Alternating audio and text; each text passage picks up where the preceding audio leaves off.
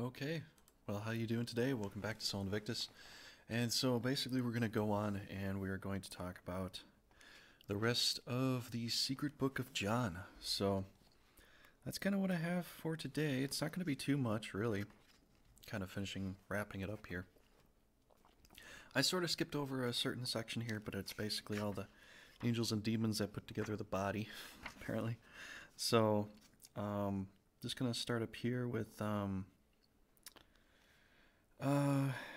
basically, Adam receives a spirit, and then the next part is the imprisonment of humanity. And so I just kind of decided to title that way because that's how far I am with the book right here. So I think I got like 4 or 5 pages or so. So let's go ahead and do this. If you want to check it out right here, I have it here as well. And you can go to this site. It's actually called www.gnosis.org. So GNOIS. And you can go check it out there, and you can read it there too if you want. I'm just going to kind of put this away for now, and I'll leave a link down below if you want as well. But I don't really need all that. So I think if you want to see it, I'll try to put it in there at the end. But let's just start here with Adam receives the spirit and life. So I think that'll be good. Alright, Adam receives spirit and life. All the angels and demons worked together until they fashioned the cycle body, but for a long time their creation did not stir or move at all. When the mother wanted to take back the power she had relinquished to the first ruler, she prayed to the most merciful Mother Father of the all with the sacred command of the Mother Father, sent 5 luminaries down upon the place of the angels of the first ruler. They advised him so that they might recover the mother's power. They said to Yaldabaoth, "Breathe some of your spirit into the face of Adam, and the body will arise." He breathed his spirit into Adam. The spirit is the power of his mother, but he did not realize this because he lives in ignorance. The mother's power went out of Yaldabaoth and into the cycle body that had been made to be like the one who is from the beginning. The body moved and became powerful, and it was enlightened. At once the rest of the powers became jealous. Although Adam came into being through all of them, they gave their power to this human. Adam was more intelligent than the creators and the first ruler. When they realized that Adam was enlightened and could think more clearly than they, and was stripped of evil, they took and threw Adam into the lowest part of the whole material realm. The blessed, benevolent, merciful Mother Father had compassion for the mother's power that had been removed from the first ruler. The archons might be able to overpower the cycle perceptible body once again. So with its benevolent and most merciful spirit, the Mother Father sent a helper to Adam, enlightened insight, who is from the Mother Father and who is called life. She helped the whole creature, laboring with it, restoring it to its fullness, teaching it about the descent of the seed, teaching it about the way of ascent, which is the way of descent. Enlightened insight was hidden within Adam so that the archons might not recognize her, but that insight might be able to restore what the mother lacked. And so, I don't know, maybe I'll put it back up here real quick, but yeah, if you want to go check it out, you can go read this here. It's got the, most of the text there. It looks like this was edited somewhat. I have the book that you can buy online, the NAG Hammadi Scriptures you buy online. The publisher is Harper San Francisco. So, or at least that's where it was published. That's what it says on the bottom corner here. I don't know if it can zoom in and see that, but that's what it says down there. So, let's continue on here.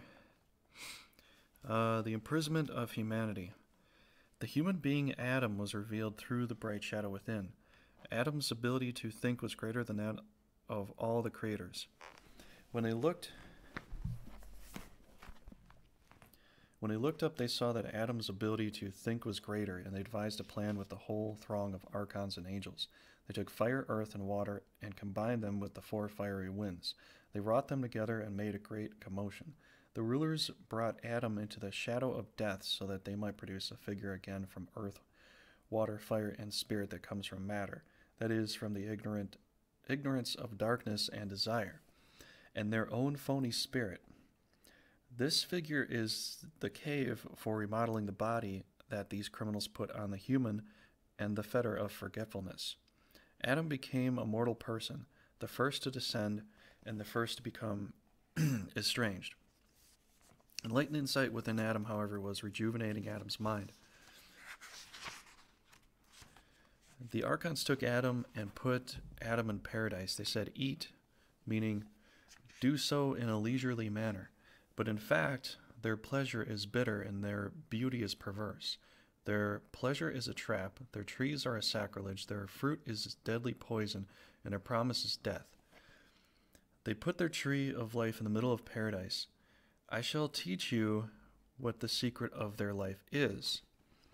The plan they devised together, the nature of their spirit. The root of their tree is bitter, its branches are death, its shadow is hatred, a trap is in its leaves, its blossom is bad ointment, its fruit is death, desire is its seed, and blossoms in darkness is their resting place. But the archons lingered in front of what they call the tree of knowledge of good and evil, which is enlightened insight, so that Adam might not behold its fullness and recognize his shameful nakedness. But I was the one who induced them to eat. I said to the Savior, "Lord, was it not the serpent that instructed Adam to eat?" The Savior laughed and said, "The serpent instructed them to eat of the wickedness of sexual desire and the destruction, so that Adam might be of use to the serpent." The first ruler knew Adam was disobedient to him because of the enlightened insight within Adam, which made Adam stronger of mind than he. He wanted to recover the power that he himself had passed on to Adam. So he brought deep sleep upon Adam. I said to the Savior, "What is this deep sleep?" The Savior said, "It is not as Moses wrote and you heard. He said it in his first book. He put Adam to sleep. Rather, his deep sleep was a loss of sense. Thus the first ruler said, through the prophet, I shall make their minds sluggish, and that they may neither understand nor discern." Okay, so that's that part there. And in the book it has like a new paragraph area here. So this one says the creation of Eve. And so this is where we're at. All right, good. Okay, the creation of Eve. Enlightened insight hid herself within Adam. The first ruler wanted to take her from Adam's side, but enlightened insight cannot be apprehended. Although darkness pursued her, it did not apprehend her. The first ruler removed part of Adam's power and created another figure in the form of a female, like the image of insight that had appeared in him, or that appeared to him. He put the part he had taken from the power of the human being into the female creature. It did not happen, however, the way Moses said, Adam's rib. Adam saw the woman beside him. At once enlightened insight appeared and removed the veil that covered his mind. He sobered up from the drunkenness of darkness. He recognized his counterpart and said, "Now this is now bone from my bone and flesh from my flesh. For this reason man will leave his father and mother and join himself to his wife, and the two of them will become one flesh. For his partner will be sent to him, and he will leave his father and his mother." Our sister Sophia is the one who descended in an innocent manner to restore what she lacked. For this reason she was called Life. That is the mother of the living, by the forethought of the sovereignty of heaven and by the insight that appeared to Adam. Through her have the living tasted perfect knowledge. As for me, I appeared in the form of an eagle upon the tree of knowledge, which is the insight of the pure enlightened forethought, that I might teach the human beings and awaken them from the depth of sleep. For the two of them were fallen and realized they were naked. Insight appeared to them as light and awakened their minds. All right, Yaldabaoth defiles Eve. When Yaldabaoth realized that the humans had withdrawn from him, he cursed his earth. He found the woman as she was preparing herself for her husband. He was master over her, and he did not know the mystery that had come into being through the sacred plan. The two of them were afraid to denounce Yaldabaoth. He displayed to his angels the ignorance within him, and he threw the humans out of paradise and cloaked them in thick darkness. The first ruler saw the young woman standing next to Adam and noticed that the enlightened insight of life had appeared in her. Yet Yaldabaoth was full of ignorance. So when the forethought of the all realized this, she dispatched emissaries, and they stole life out of Eve. The first ruler defiled Eve and produced in her two sons, a first and a second, Elohim and Yahweh. So, according to this in the book of John, Yahweh is the son of Yaldabaoth, and Elohim is another son.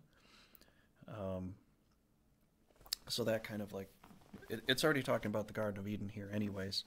And so this is the secret book of John's. This is the understanding that's coming from this. So, yeah. Okay.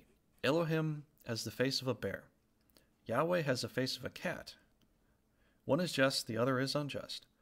He placed Yahweh over fire and wind. He placed Elohim over water and earth. It would kind of make sense in the Old Testament where Moses was saying that God appeared to him as a pillar of fire.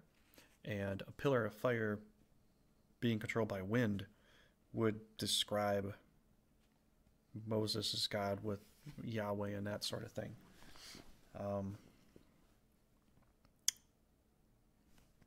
So, I mean, it's kind of going into the elements here. So, all right. He called them by the names Cain and Abel, with a view to deceive. To this day, sexual intercourse has persisted because of the first ruler. He planted sexual desire within the woman who belongs to Adam. Through intercourse, the first ruler produced duplicate bodies, and he blew some of his false spirit into them.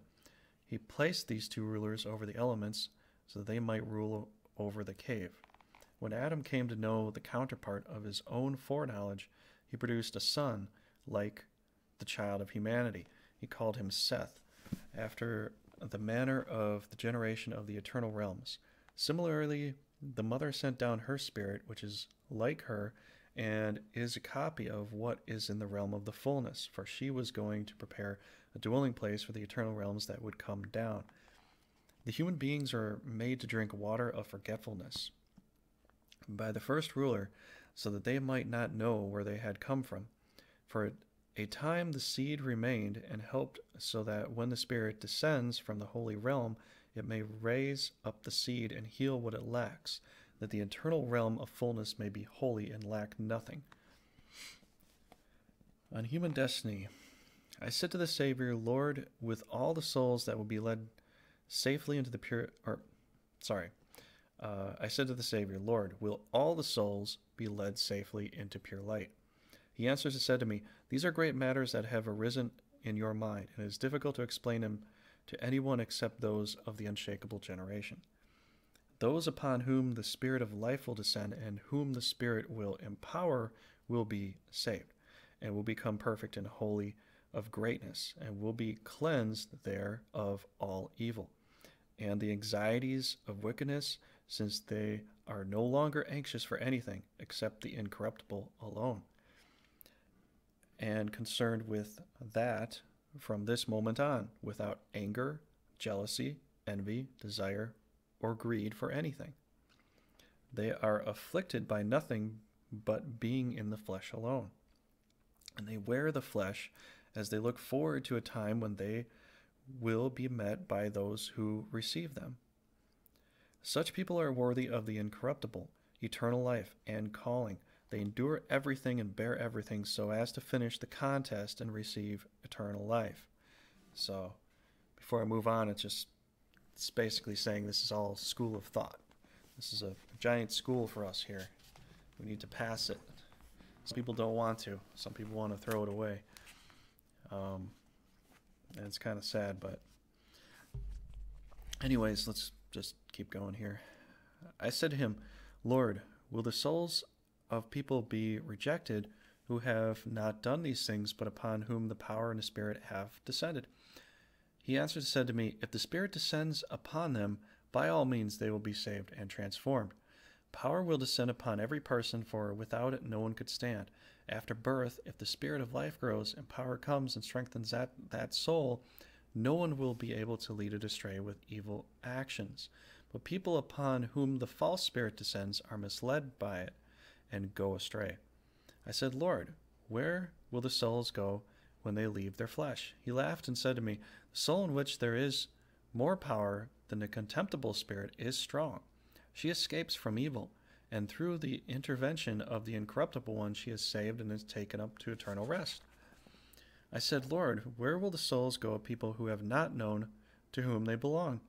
He said to me, the contemptible spirit has grown stronger in such people while they were going astray.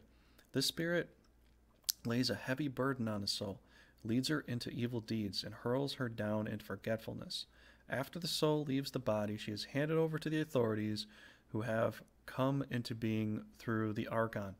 They bind her with chains and throw her into prison.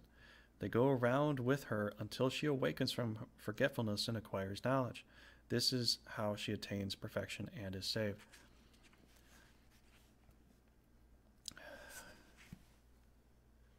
One second here. Okay. All right. I said, Lord, how can the soul become younger and return to its mother's womb or into the human? He was glad when I asked him about this, and he said to me, you are truly blessed, for you have understood. This soul will be made to follow another soul in whom the Spirit of life dwells, and she is saved through that one. Then she will not be thrust into the flesh again. I said, Lord, where will the souls go of people who had knowledge but turned away? He said to me, they will be taken to a place the angels go of misery, or angels of misery go, where there is no repentance. They will be kept there until the day when those who have blasphemed against the Spirit will be tortured and punished eternally. I said, Lord, where did the contemptible spirit come from? He said to me, the Mother Father is great in mercy, the Holy Spirit, who in every way is compassionate, who sympathizes with you, the insight of enlightened forethought. This one raised up the offspring of the perfect generation and their thought and the eternal light of the human. When the first ruler realized that these people were exalted above him and could think better than he wanted to grasp their thought. He did not know that they surpassed him in thought and that he would be unable to grasp them. He devised a plan with his authorities, who are his powers. Together they fornicated with Sophia, and through them was produced bitter fate, the final fickle bondage. Fate is like this because the powers are fickle. To the present day, fate is tougher and stronger than what gods, angels, demons, and all the generations have encountered. For from fate have come all iniquity and injustice and blasphemy, the bondage of forgetfulness and ignorance, and all the burdensome orders, weighty sins, and great fears. Thus all of creation has been blinded, so that none might know that God has, so that none might know the God that is over them all.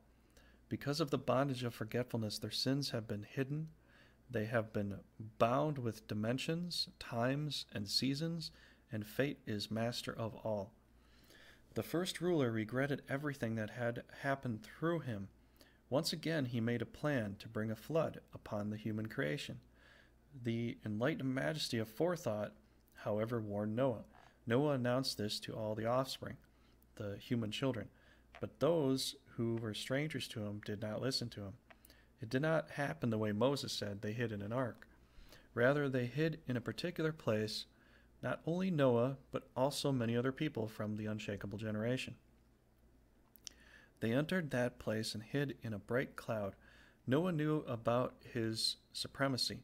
With him was the enlightened one who had enlightened them, since the first ruler had brought darkness upon the whole earth. The first ruler plotted with the powers. He sent his angels to the human daughters so that they might take some of them and raise offspring for their pleasure. At first they were unsuccessful. When they had proven unsuccessful, they met again and devised another plan. They created a contemptible spirit similar to the spirit that had descended in order to adulterate souls through this spirit. The angels changed their appearance to look like the partners of these women, and filled the women with the spirit of darkness that they had concocted and with evil. There's other medieval stories about, like even some Viking, like Loki, could shapeshift and change into other things, and even Odin could too. He could change into different people and stuff like that too. As far as like Norse mythology and all that, but anyways, they brought gold, silver, gifts, copper, iron, metal, and all sorts of things. They brought great anxieties to the people who followed them, leading them astray with many deceptions. These people grew old without experiencing pleasure and died without finding truth or knowing the God of truth. In this way, all creation was forever enslaved from the beginning of the world until the present day. The angels took women, and from the darkness they produced children similar to their spirit. They closed their minds and became stubborn through the stubbornness of the contemptible spirit until the present day. The hymn of the Savior. Now I, the perfect forethought of the all, transform myself into my offspring. I existed first and went down every path. I am the abundance of light. I am the remembrance of fullness. I traveled in the realm of great darkness and continued until I entered the midst of the prison. The foundations of chaos shook, and I hid from them because of their evil, and they did not recognize me. Again I returned a second time and went on. I had come from the inhabitants of light. I, the remembered forethought. I entered the midst of darkness and the bowels of the underworld, turning to my task. The foundations of chaos shook as though to fall upon those who dwell in chaos and destroy them. Again I hurried back to the root of my light so that they might not be destroyed before their time. Again the third time I went forth. I am the light dwelling in light. I am the remembrance of forethought, so that I might enter the midst of darkness and the bowels of the underworld. I brightened my face with light from the consummation of their realm and entered the midst of their prison, which is the prison of the body. I said, let whoever hears arise from deep sleep. A person wept and shed tears, bitter tears. The person wiped away and said, who is calling my name? From where has my hope come as I dwell in bondage of prison? I said, I am the forethought of pure light. I am the thought of the Virgin Spirit who raises you to the place of honor. Arise, remember that you have heard, and trace your root, which is I, the compassionate. Guard yourself against the angels of misery, the demons of chaos, and all who entrap you. And beware of deep sleep and the trap in the bowels of the underworld. I raised and sealed the person in luminous water with 5 seals, that death might not prevail over the person from that moment on. Conclusion. Look now, I shall ascend to the perfect realm. I have finished everything for you in your hearing. I have told you everything for you to record and communicate to your spiritual friends. This is the mystery of the unshakable generation. The Savior communicated this to John for him to record and safeguard. He said to him, cursed be anyone who will trade these things for a gift, for food, drink, clothes, or anything like this. These things were communicated to him in a mystery, and at once the Savior disappeared. Then John went to the other disciples and reported what the Savior had told him. Jesus Christ, amen. The secret book according to John. So that's basically the end right there. It's pretty interesting how, you know, right at the end here, he basically talks about he's going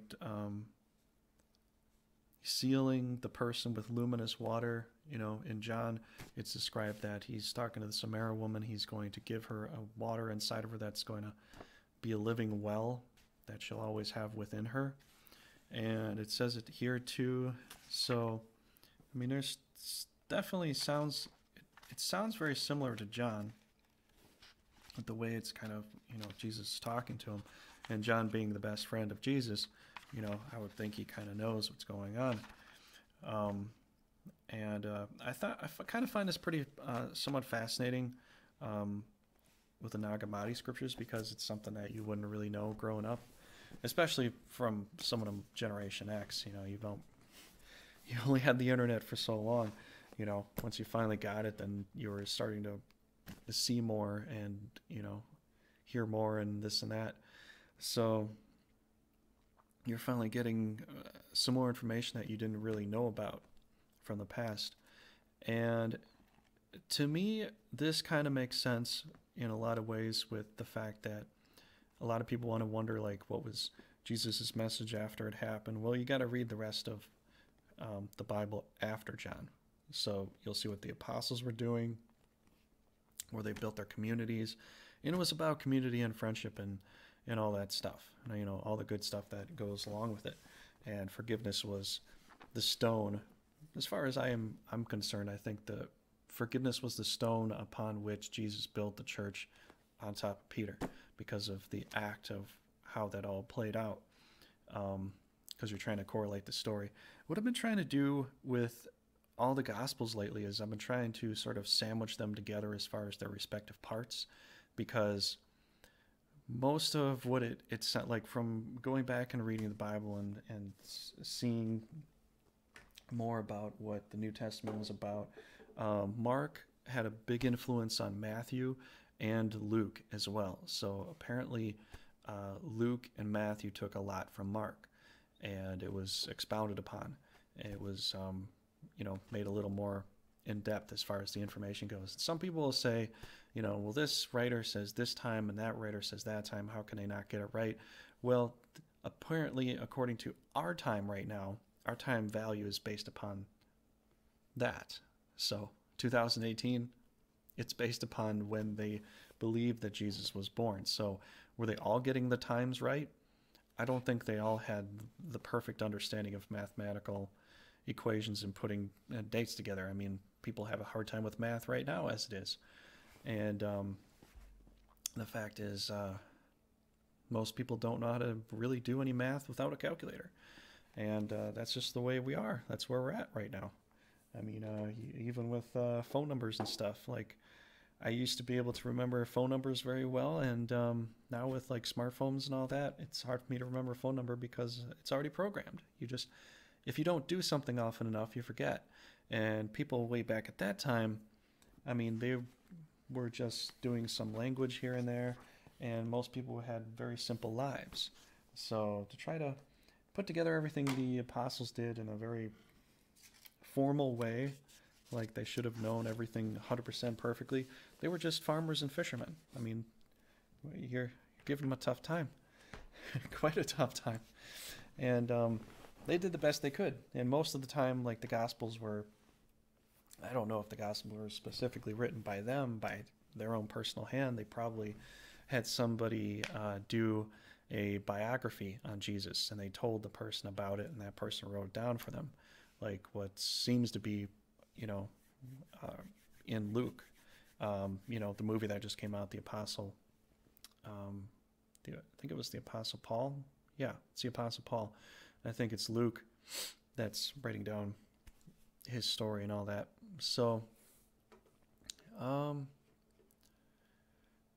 yeah, I think it's kind of hard for some people to kind of understand a lot of these things. And personally, for me, just trying to grow up and understand a lot of this stuff. When I had to read the Old Testament when I was younger and I was in school, it just sounded like the God that Moses was following was just way too insane as far as wanting to kill people.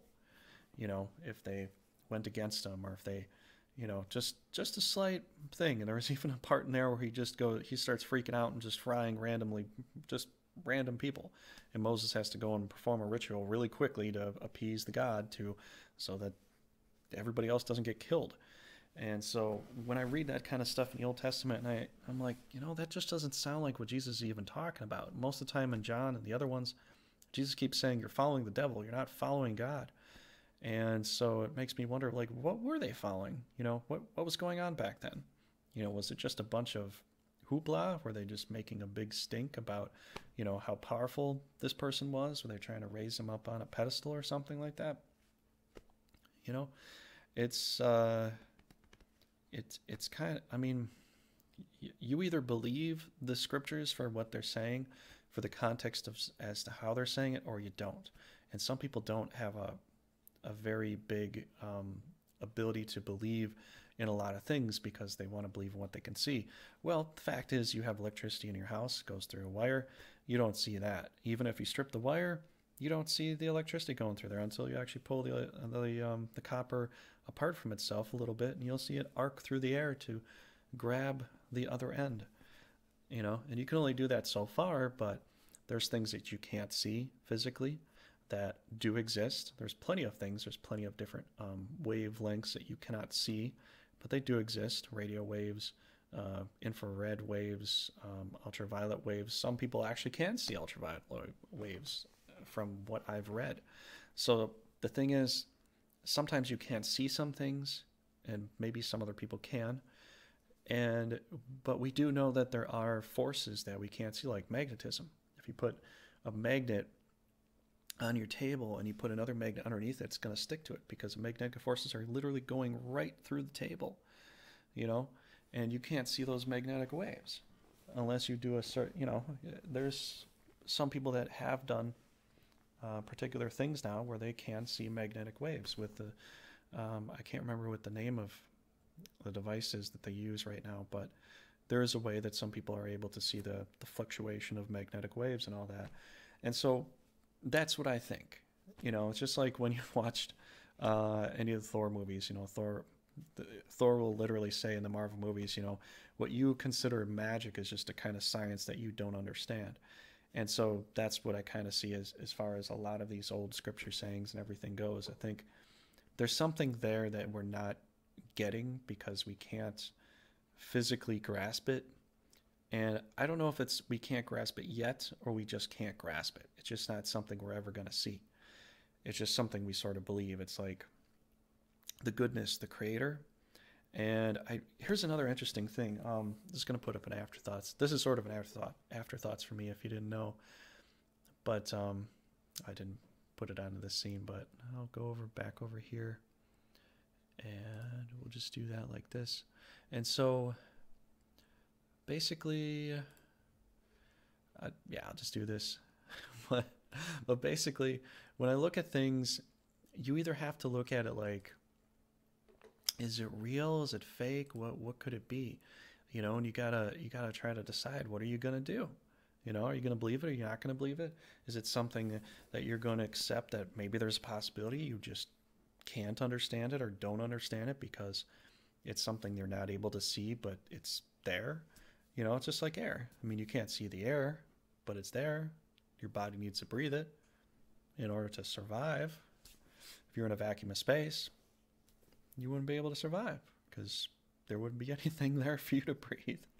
You know, it's just, there's definitely ways of explaining it, but it comes down to the fact is, are you going to believe it? You know, are you going to believe that magnetism actually does work? Or are you going to say, well, I can't see it happening, so it doesn't exist? Well, you can see the effects of it, you know, you can definitely see the effects. And if you can see the effects, then there's something there that you're not seeing, but you can see the after effect. It's like you have a sentence. You have the subject, you have the verb, and you have the object. But for magnetism, you can't see the verb. You just see the subject and the object, and the verb is invisibly there.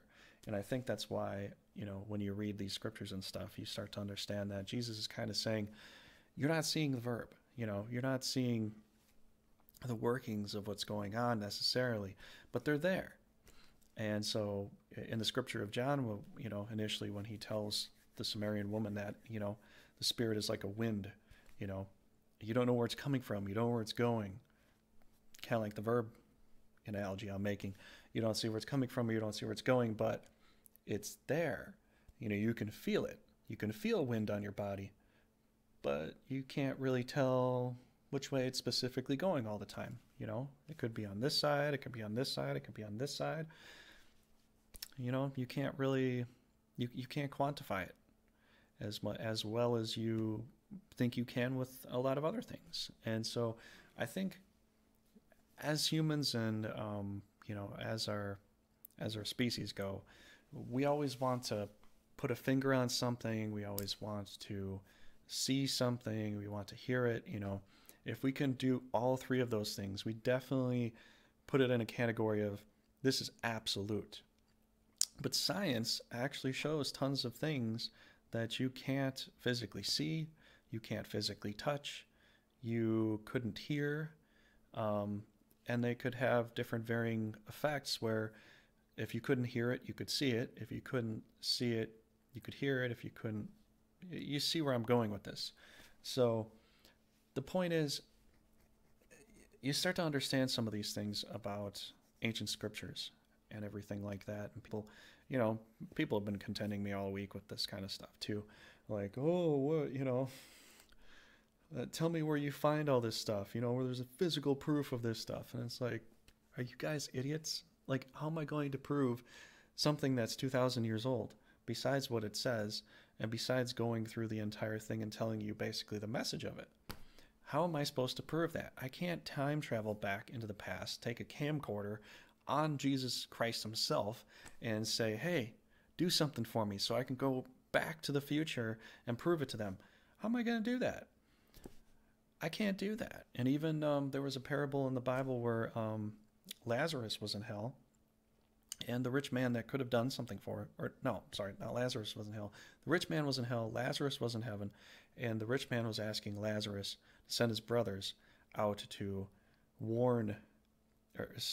send Lazarus to warn his brothers of the impending doom that was going to happen to them because they were assholes too. And Lazarus said, there's such a gap between us, I can't come over here and give you a drop of water. And, if they didn't listen to Jesus Christ, how are they going to listen to me? So basically it was the point that Jesus being able to do things outside of most people's scientific view of things was totally incredible and beyond their scope of reality. And when you try to quantify something that basically goes beyond science, as far as what you can even understand, it gets to the point where people just have a hard time believing. But because of my understanding of things is the fact that there's things you can't see, but they are there. They do exist, they do work. There's things you can't hear, but they are there, they exist, they do work. And on and on and on. So if those things exist, and this is what's purported to have happened, then just the fact of belief, having that childlike imagination that Jesus talks about, the kingdom of heaven belongs to these little ones, the ones that are like these little ones, because little kids have imagination. Albert Einstein said that the greatest thing ever was imagination. The most powerful thing in the world was imagination. So if Jesus was referring to that, he was referring to this imaginative belief where you can imagine this thing being really good, this holy source of creation being good, and believing in it. And because of that, you sync up with that. And there's some kind of energy there that is able to be used in a good way to basically do what Jesus did.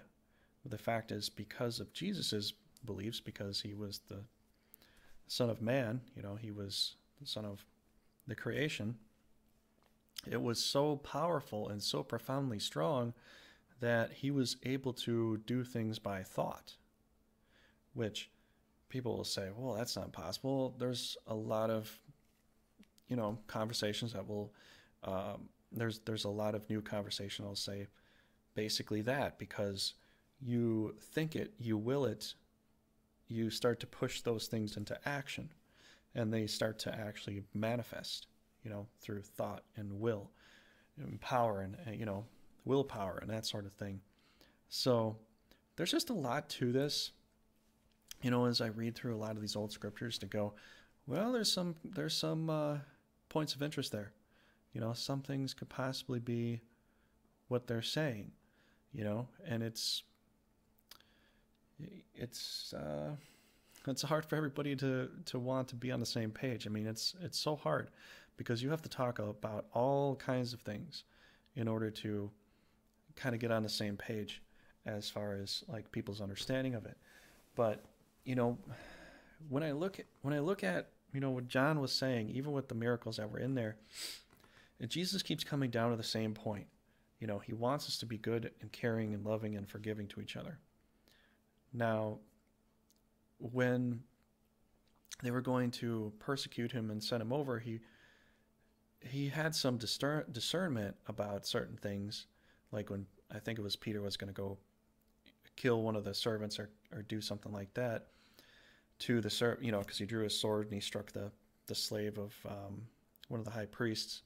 And then Jesus says, no, don't do that, because he who lives by the sword dies by the sword, meaning you're living by revenge, you're going to die by that too.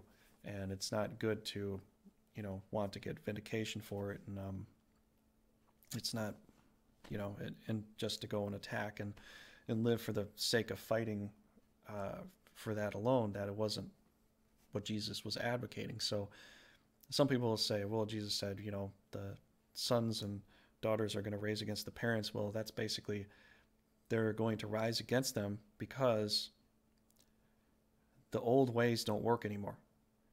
And that's what Jesus was doing. He was basically breaking down the paradigm that was back then, the temple worship.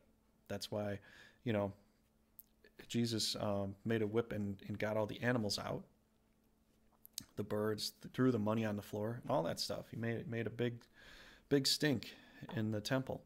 And he just was like, this isn't what my Father wants, because selling spiritual favors, because that's basically what that was all about. It was sacrificing these animals in order to appease God so that God would look favorably upon you. And it wasn't about any kind of animal sacrifice. It wasn't about sacrificing really anything. It wasn't about using money to gain spiritual sacrifice from God. It didn't have anything to do with that. And so Jesus was kind of upset about that. And it makes sense in a way, because you can't sell goodness. I mean, you can't. You just, like, pure holy understanding of, God. He's not for sale. God's not for sale. And I think a lot of people, even today, will want that to actually be a thing. He's not for sale. You can't buy God. You can't buy him with money, because he's above all that stuff, And so I just thought I'd go and, kind of talk a little bit more about this. And I kind of go on a few tangents here and there, because I don't know. It just feels like sometimes I talk to some people throughout the week, and then some people leave me some questions or different comments once in a while, and they ask me all these things, and it's like, I don't know how to respond to some of these, because some questions and some comments I get are so trolly or so dumb that it's like, I shouldn't even bother answering some of these things, because it's just people that want to rip on Jesus and they want to make him look like a fool. When the fact is, he's actually telling you the very thing that you've wanted from childhood, and the very thing that everybody wants as a family. They all want to have a good, happy family, and they want to have good community. Jesus basically said everything that we've all wanted, and he didn't really try to destroy anybody. He's just basically saying, like, if you try to destroy that concept of love and community and forgiveness, you try to destroy that and twist everything into being something evil, then you are probably going to be, have problems in your life. And even in the Secret Book of John, I was talking about the people that can go to heaven and the people that can't. And it basically just describes that the ones that do try to get rid of all these seven deadly sins, which I think the seven deadly sins are actually probably demonic forms. And I think the fact is, a lot of people think that only the people that are possessed, like the exorcist possessions. I think some people think that only those people are possessed, but I think a lot of people are possessed with some form of demon. And maybe one or two, they might not be big, but the fact is, if you find yourself constantly wanting to be, I don't know, greedy or overly lustful or something like that, there's something pulling you towards that. And if you try to take a break from it and think, is there something pulling me towards this? And then you feel so compelled to go into it, you feel like you can't control it. You are. You have some kind of demonic possession. And it's not, I would say so. I mean, maybe some people think that's a bit extreme to say that, but I think if you feel like you're being pulled into something and you can't break away from it, then you're sort of in a slavery system of something. You're sort of a slave to something. And could that be like an actual like demon, like what you could see, like pictures of demons? Or is it an ethereal blob of negative energy? I think it's more of an ethereal blob of negative energy. And I think in most things that are energy forms are just kind of like balls of light or blobs of energy or something. I don't think they actually have a real form. I think our minds give a picture to what we want to see, but I think a lot of people have been taken over by all these just very negative things. And if you notice in your life, I mean, you have such severe depression, so much anxiety, you have so many bad things, going on in your life as far as like the stress level and all that goes, and it's coming from within you.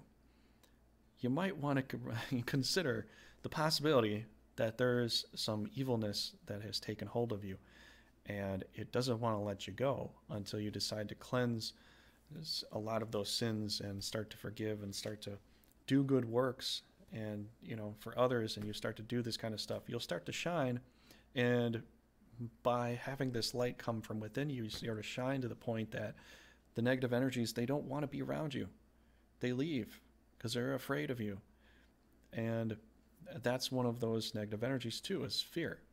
When you have a lot of fear in your life, that is a demonic entity wanting to encapsulate you, because ultimately we're all these pure, holy, spiritual beings, but we kept getting dragged down into all these evil things that keep popping up in our life, and we have to try to find a way to fight it. And everybody always tries to find some kind of way to fight it. And ultimately, it's like you have to find a way to let go of the fear. That's a good one. That's a good one to let go, is fear. Because even with politics and with a lot of things that happen in other people's lives and stuff, I mean, you got to have discernment, but you got to also realize when it's logically, when it's a logical approach to, do something because something bad might happen. But otherwise, you look at the left and the right, politics-wise here in America, and it pulls you into this depressing state of fear and anxiety. It's like, come on. It's almost like I personally, I wish I knew more about the politics here, and I'd say that I do know a good amount, but it just looks more and more like either president you choose just a faceplate. Behind it is the whole military complex and the government complex, and they've already got their plan set in stone, and they're gonna do it no matter what. Whoever's in charge. That's how I see it. I don't know. I might be wrong on that, but I just see so many little things that pop up all the time that just create division all the time.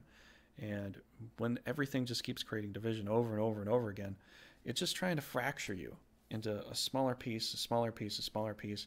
And that's why it's so hard for people to be friends now and be friends with each other, because you could be friends with like 5 different friends with somebody else because of 5 different things. But then there could be like 7 other things that you disagree upon because now there's new extra things to believe in or to do, like you're kind of forced into doing. And it's like, why? Why are all these, why is there so much division? You know, why is that a good thing? I don't see that as a good thing. I mean, I just don't. I think the fact is when you look at the apostles initially, when they got the Holy Spirit and they were able to speak to other people in tongues with the words that the recipient would understand from the apostles' own personal language, it brought everything back together and it created a unity. And that's another reason why I thought the Old Testament God, there's something wrong with that. Where the Tower of Babel was broken down, they divided them, split up their languages, and they all moved out from there. That's why I think that most of the stories of origin come from that location of Babel. So I'm thinking you could probably put a lot of their stories together, and bam, you'd have the key. You'd have the full understanding, especially with the Sumerian records talking about the Old Testament God being kind of, well, like the archons that are described here in the NAG Hammadi. So I just see this kind of division and breaking apart as disunity. And even Jesus mentions in the Bible, a house divided cannot stand. And he's basically saying that is a bad thing. That's a very bad thing.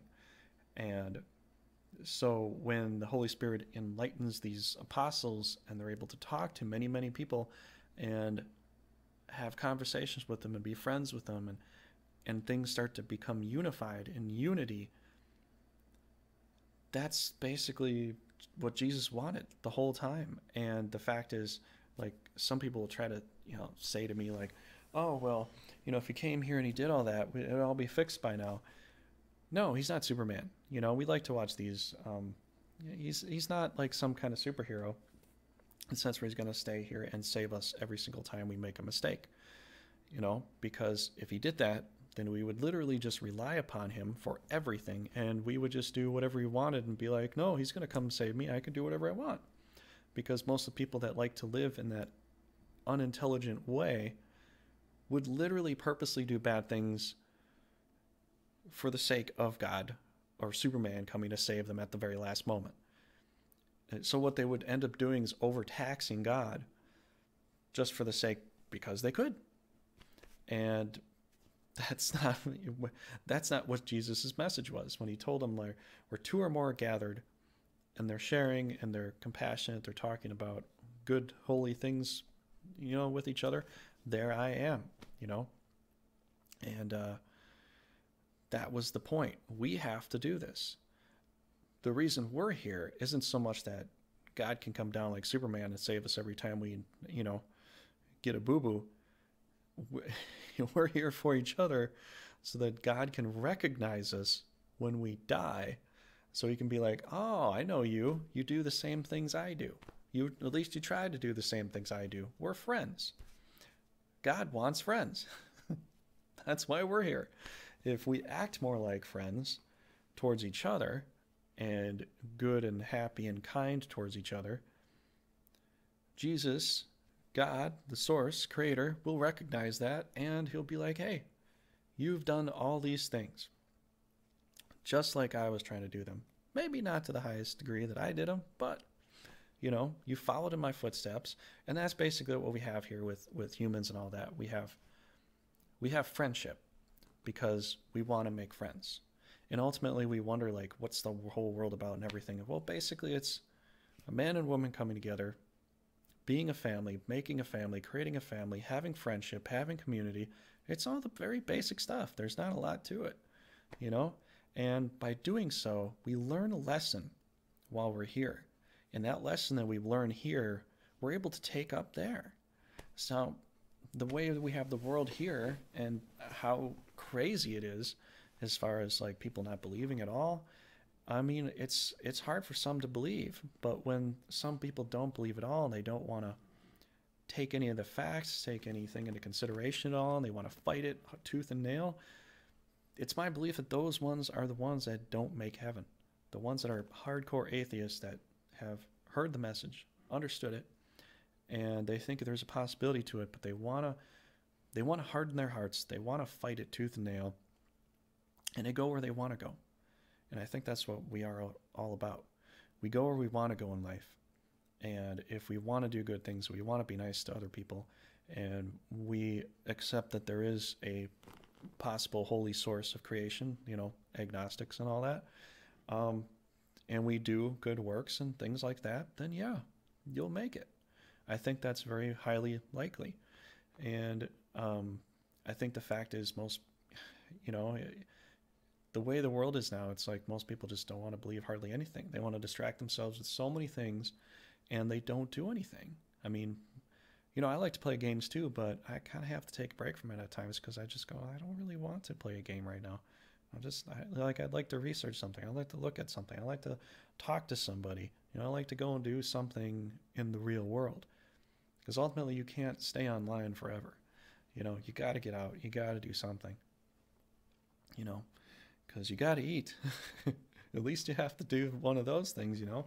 So you kind of have to open yourself up in a lot of ways. And we've always had things that distracted us from the very beginning of time, with sports and political views of things. And the fact is, when you see philosophers and you see other atheists and scientists talk about things like, no, none of that actually exists, none of that works, and then they're trying to make things that do those miraculous things with objects here. It's like, well, I think they want to believe, but they want to use their own hands to make it work. They want to try finding a way to manipulate this matter to make it work, but apparently Jesus was above all this physical matter, so it doesn't matter. It really doesn't seem to matter too much. So I just kind of look at it and I go, you gotta look at everything. You gotta look at everything. And some people nowadays will look at you if you're like trying to look at everything and trying to understand everything. They'll be like, oh, it's conspiracy. Conspiracy theory means to conspire against, which means that you're trying to do something bad to somebody, and you have a theory that either you're doing something bad or there is something bad being done. And most people don't understand, but detective work takes a lot of research. Private detectives do a lot of research, and they get a lot of physical evidence for things, and they go and find a lot of evidence. People that do a lot of strategy, like Sun Tzu, The Art of War, write down, what works for military war and what is strategy other than just a greater overall understanding of detective work, like a vast amount to understand what works with a huge amount of people. And so basically when I play strategy games, I like to look at the overall picture and get everything together, try to find all the pieces, because you can find what works. You can start to figure things out. And so when I look at this kind of stuff and I'm trying to put everything together, I got to look at these other scriptures that some people say, oh, this isn't a part of the Bible. This isn't. No, I kind of have to, because it was hidden back at the time the Christians were being killed. And if it was hidden and they were being killed, maybe this is something that they were getting killed for. There's a possibility there. Very high possibility there. People would have gotten killed, excommunicated, burned at the stake if they said something that the Roman church, what Constantine made at the time, would have said this is a no-no. So they would have been killed, the documents would have been destroyed, this, that, and the other thing.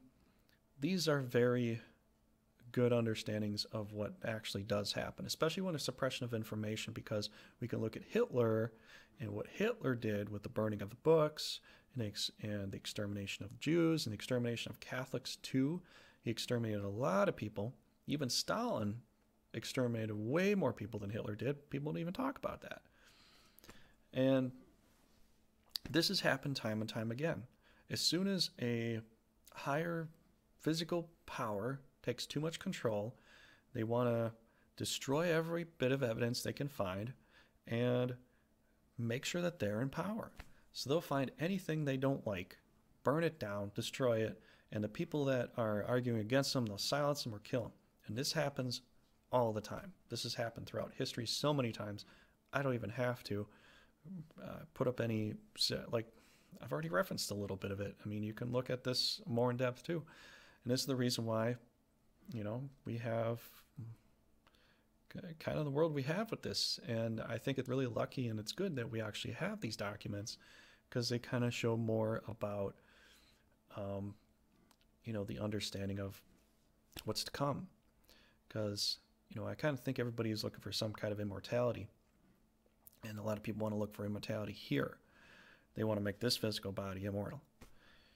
Part of the problem with that is, who wants to live forever? I mean, I don't know. Some people might, you know. I mean, maybe some people have an immortal gene in them. Maybe you can tweak that to make it immortal.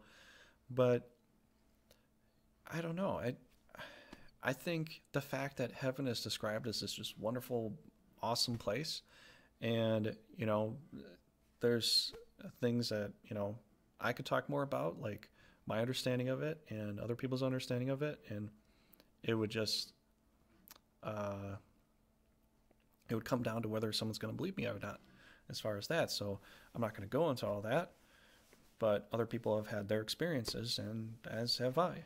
And so, I mean, it just comes down to, are you going to believe it or not? And when you look at what Jesus was saying with the children and the imagination, and how fun and beautiful and exuberant all that is, as far as imagining things, even in your dreams, you can have really awesome dreams, you know, and wish you could stay in them and stay there. And yeah, apparently it's just something that's just, it's something that's just way beyond what we can think of here, and it's just so much better. So yeah, that's why I wanted to do this. And as far as what I want to do other than this, you know, maybe a little bit more, I think I wanted to read the works of Sylvanus. I might go over the book of Numbers in case people want to actually hear what happened with Moses, and Moses, this is God, the Old Testament God. I can go over that, and I don't know if you want to hear that, though. It's kind of scary for a lot of people, which I kind of did mention a little bit of it too. But I don't know if anybody wants to leave some comments as far as what I could read. I have a good amount of books, and so I could go over a lot of things. And as far as what I do is, I like to go and research all this ancient historical stuff, because I want to find out what the purpose of this all was. And I feel like I've kind of come to the conclusion. I don't know what else I could find. I think when I was reading the secret tablet, or the Emeralds of Thoth, they were talking about the good brothers and the bad brothers. And as soon as I read through most of it, I was just thinking of Star Wars the whole time, because it seems so reminiscent of Star Wars in so many ways. And maybe George Lucas was reading that very thing himself and put it down into Star Wars. You know, there's the good versus the bad. And, you know, I think that we have that here in this physical plane to a certain degree as well. And when I was reading that, he was describing how Thoth had to get out of hell, and he had to go and talk to the dweller in hell, which I guess would have been the devil. And he had to do these certain signs and these certain rites and find the right key, and the key is apparently hidden in Egypt and all that. And he had to find a way out. And once he found his way out, he was able to reincarnate, which is a lot of what a lot of people in the past would believe, reincarnation. Jesus does mention that, if you can believe it, John, the prophet, was Elijah, according to the scriptures too. So whether reincarnation is real or not, I mean, it's described in there, maybe. I mean, there's a lot of religions that talk about reincarnation in so many different ways, and some people still contest to it today. But I think if that's the case, whether condemnation is like an eternal hellfire or it's eternally reincarnating, Thoth was talking about reincarnating but back with his own memories. He was able to draw up his energy to the point that he could retain all of his memories and just come back here again. And if that's the case, even if that's the case, Jesus was trying to get us to stop that. He was trying to end the cycle of the reincarnation. And I think the symbol of the cross is actually a perfect fit for that, because it's dividing. As far as the lines are there, perpendicular to each other. So it's almost like a perfect symbol in that sense. But either way, Jesus was trying to stop everything that was going wrong here, trying to break people free of hell. Apparently, even according to this, it sounds a little bit like there was reincarnation happening before Jesus showed up on the spot. So is that the same thing for other religions? Was Thor that version of spiritual healing and taking them away from imprisonment for the Norse people? Maybe that was just an understanding of Jesus for the Norse. There's so many things that actually connect between Thor and Jesus, as far as Mjolnir being his hammer, but has the power of resurrection, being hidden in hell or in the earth by an evil giant, and Thor has to dress up as a bride to go down into the earth to get Mjolnir back, and he destroys the evil that's there, and he gets back his hammer, which can destroy bad things apparently, and it can resurrect good things, because it can resurrect Thor's goats, which he eats at the end of the day, and he resurrects them so he can use them to push his cart. So there's just so many similarities, because even Jesus mentions the parable of the bridesmaids, that have to be ready, and the fact that the veil to the temple tore, which I believe, what I remember reading, was on the marriage side of the temple when Jesus died.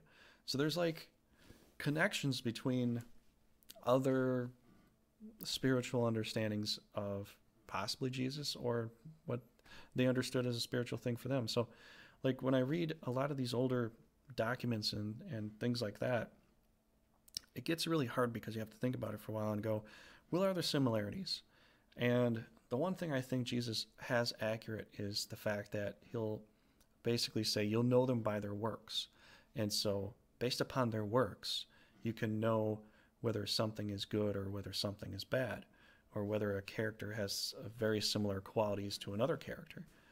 And so when I read some of these things, I would just wonder, like, maybe Thor was Jesus to the Norse, but their understanding, so it was better for them to understand, in a sense that they got the message, in a sense. They got a better message, because later on people moved from worshiping Odin to worshiping Thor, because the Thor was literally every man's god.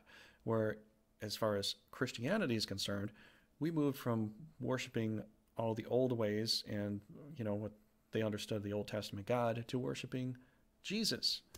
So there's the same transition going on there with those two cultures. Now, there's other cultures too that I have to look more into detail about and see if there's like a similar connection to it.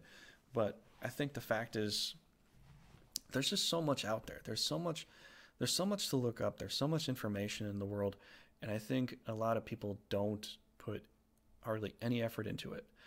Part of the reason is maybe because maybe it's hard, maybe it's difficult, maybe you don't have the time, and then you'll watch somebody else tell you something with a gigantic presentation where they're, really popular, and you just want to gain their message. But the only problem is that half the time somebody is super popular or making tons of money off of it, it could end up turning into a case where they might over sensationalize some things to just to get whatever they can get out of it, fame, fortune, whatever that is. And I think that's a problem everybody can have, because they want to follow something good, and they think if something's popular, it's good. And sometimes it is. But in a lot of cases, you got to look at what people are trying to say. They're trying to, like, make a buck off you. They're trying, as far as spirituality is concerned, I think, honestly, it shouldn't be there shouldn't be any money going into that. You should just have it within you and be able to produce it for other people. If you think you're going to try to find some way to spin holiness to make a coin, you're not doing it right. Because even the apostles will say, the magician wanted to have their ability to heal people so that, because he was making money with his magic, and then he was rebuked. And there were other people in there. And even at the end of this, it says, this stuff shall not be sold for anything. It's a very bad idea. So I think I might conclude with that. Thanks a lot for tuning in later. If you want to tune into these, it'll be on Monday nights at 8 p.m. Central Standard Time. And I took last week off. I had a vacation. I've had some people come on and watch, and that's cool. But this is something that's really hard for a lot of people. And the fact is, like, what I'm talking about and what I think might be the reality of things is that it's gonna step on some toes, really, because a lot of religions will be kind of upset with this because, well, they can't really make a lot of money if people aren't going to their congregation as much as before, and kind of talking about the Old Testament God like he's not God and it's an archon. It's just the fact that, like, I've read so much of the Old Testament, and the Old Testament just sounds like there's good parts, and then there's parts that just don't make any sense, and then there's parts that do make sense, but then they're so extreme. It's like, what is going on here? Like, I can't understand, like, what is it? How does this make sense? And so many people are lost when they read the Old Testament because everybody wants to go read the Bible, and they start with the Old Testament immediately because they want to understand the Old Testament God. And it sounds so bizarre in some situations that you're like, this can't be God. And half of that is what actually turns away a lot of people from the faith, is the Old Testament. And then some people try to understand certain parts of the New Testament, and they kind of blow it out of proportion, and they don't read all the parts together to get the full message. And that's basically what happens with a lot of people, because there was a time in the past where you couldn't read the Bible at all. It was banned from you just reading the Bible. You had to have a priest read it to you. Otherwise, it was just, sacrilegious. It was just not good. And I kind of get that, because you can take things out of proportion, especially with there being 4 different gospels. You just look at the part with the fig tree. Put all of them together, and you'll see what the real message is. You put all the gospels together of the fig tree and just read them all together, and you'll see where he's going with it. Basically, from what John is saying, for the message is that it's about you doing good works. And Mark is kind of rebuking the whole thing in a sense, because he's like, well, it's not season. Of course it's not season, but you're supposed to do it all the time. And Jesus made a physical example to show the understanding of what you should do for the spiritual. That seems to make the most sense as far as putting them all together. It was an understanding. And as soon as you start reading John, you'll start to see where Jesus is talking about, he's trying to do things for us so that we can understand the spiritual world in a way without us physically seeing it. We'll see that in the end, we'll see the results. But yeah, that's where a lot of people kind of go apart, from Christianity or the faith, and they try to interpret it with an angry voice within them. They don't try to go, well, I wonder what this really means. They don't do that. A lot of people want to go, oh, he said this specifically, and it, that's angry. Like, they just go off the rails, and they don't try to, like, see, well, what did this other person say? What did this other person say? Let me see if I can put it all together and get the full message out of it. So many people cherry pick so many things, and it's hard. But yeah, basically my understanding of the Old Testament is just, from reading the whole way through, it sounds like sometimes with their understanding of God is there is some compassion. It seems like Abraham had a closer understanding in some cases, and some of the other prophets did. Jesus does mention Isaiah a lot. He does mention Abraham. And so when I read Isaiah, it's like points Jesus out right there. It points out his life or how he's going to be born and what's going to happen.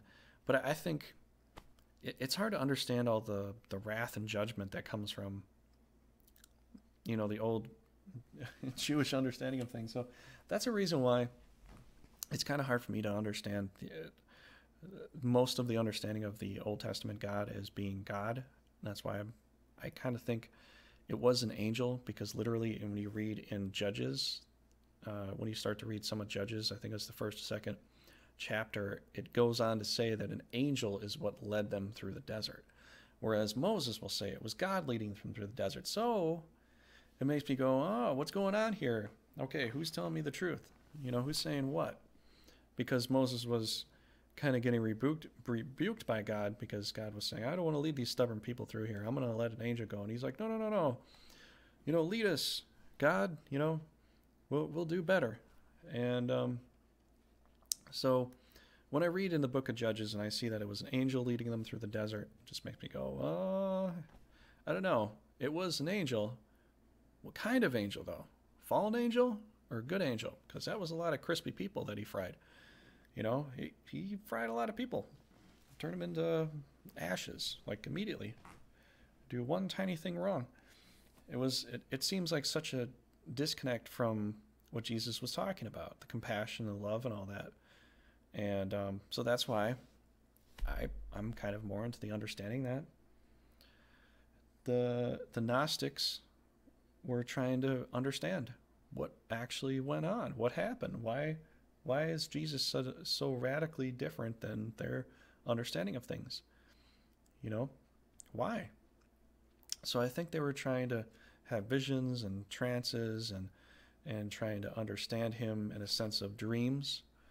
And they got what they got. They wrote it down, and here we are today. And so it seems like that's very likely the case, because I have dreams. You probably have dreams. And I think I think the fact is, like, if you have a religion, you can go to your church, you can go to your community, your assembly, and that's something that works for you, and that's something you feel some real commitment and understanding with, then yeah, you're sharing a sense of community, and that's good for you. For me, I've got friends and I've got people I know, and I share that sense of community with them. So I think sometimes maybe it's different things for different people.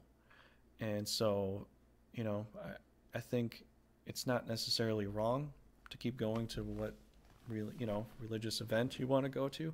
I don't want to really sit here and advocate you don't, because that would be kind of asinine of me to say that. I'm just saying, as far as my understanding of things are, I think the real message was about community and about loving and caring and forgiveness and that sort of thing, with honest discernment about situations and all that stuff, all that jazz. And so I think that's basically what it was really about. So I think it's good to have a place to go to for community. It's good to have people you can share the message of all these good things with. And, and if they reciprocate and it's all good, that's great. So, yeah, basically, I figured I'd wrap a lot of things up as far as my current understanding of all this, and just kind of talk about a bit, because some people like to ask me some questions sometimes, and some of them are frustrating as hell, and some of them are kind of easier to get to and talk about. And sometimes people get on the same, level that I'm on, and it's pretty easy and it's pretty nice to talk with people. But yeah, I kind of have, this is something I'm doing for myself personally, and so other people can tune in and watch and be a part of too if they want to. A lot of people just like to watch some things like this, because most people don't really hardly research anything. They want somebody else to present it to them, and we sort of live in a world of can't somebody else do it, like Homer Simpson said. And that's a part of our problem, you know. And so some people will watch what I'm doing and maybe they'll copy some of that. That's a good thing, you know. Maybe you want to research this yourself and see where, you know, see where you go with it. Um, but yeah, so that's really all I had to say. I think I'll finish it up there. Next week, I'm probably going to do Sylvanus here in the NAG Hammadi. I'll leave a link for the description down below after the video here. But Sylvanus is, what page is he on? But I think it was it Peter? I think it was Peter that was talking about him.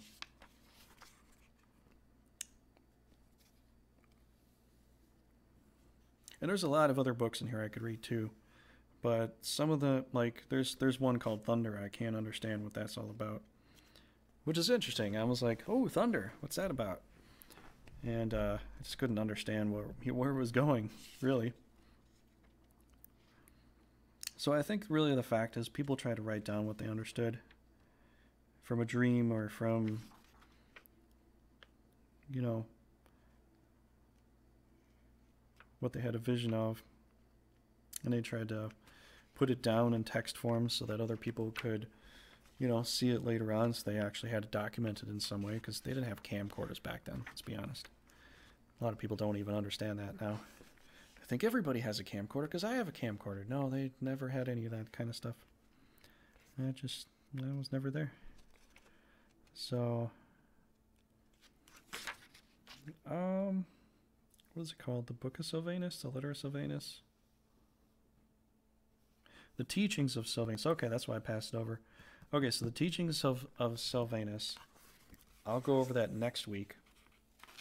I think it's kind of long, so I guess I'm going to have to probably segment it. But let me just check real quick here.